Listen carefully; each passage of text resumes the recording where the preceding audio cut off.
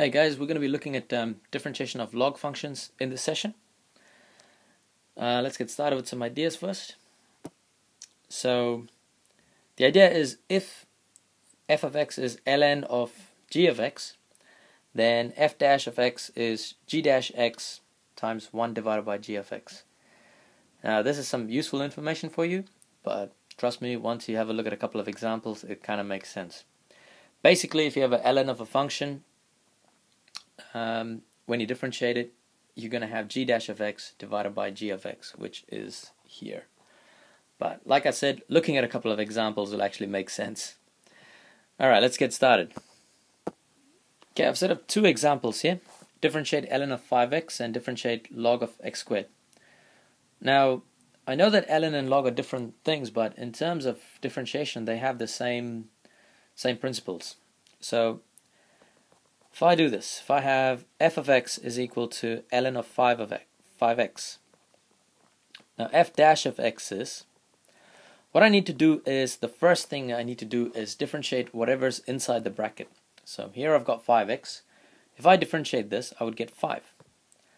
And that's multiplied by 1 divided by whatever's in the bracket. So in this case, it's actually 5x. So simplifying this, you're going to get 5 divided by 5x. And of course, both of your 5's are going to cancel out, and your differentiated function is going to equal 1 over x. Now, having a look at the second example here. So we have f of x is equal to log of x squared, which means f dash of x is equal to, and as usual, the first step we do is we differentiate whatever's inside the bracket. So when we differentiate x squared, we get 2x, and that's multiplied by 1 divided by whatever the bracket is in the original place. In this case, it's going to be x squared.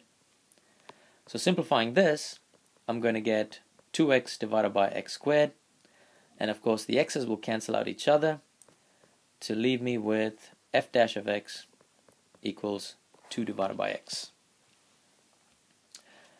That's basically it in terms of concept, but I am going to try and do one more problem in the next slide.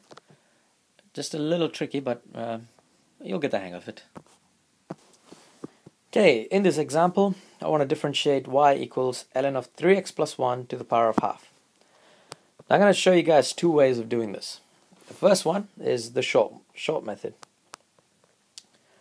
So y is equal to ln of 3x plus 1 to the power of half. Now if you remember your log rules from your previous years, you know that the power could be brought in front of the ln, which means, in other words, you could have actually brought the half in front. So this will become half ln of 3x plus 1. And so from this point, I can actually differentiate it. So dy dx would equal a half multiplied by whatever's the differentiation of the inside, whatever's inside the bracket. So I've got 3x plus 1. If I differentiate it, I will get 3.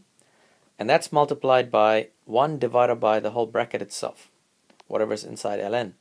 In this case, it's 3x plus 1. So simplifying this, I would get 3 divided by 2 times 3x plus 1, which of course, I'm just going to simplify it further. I'm going to get 3 divided by 6x plus 2. Okay, this is the easier way of doing it. To prove that this actually works using another method, I will be showing it using the chain rule. But due to space restrictions, I will be moving on to the next slide, guys. So just bear with me. Now I know in the previous question it was y equals ln of 3x plus 1 to the power of half. So what I'm going to do is I'm going to put u as 3x plus 1 to the power of half.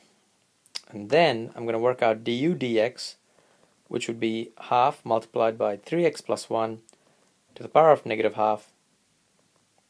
And of course, because I'm using the chain rule here, this would be, I've got to multiply by the differentiation of whatever's inside the bracket, which in this case is 3.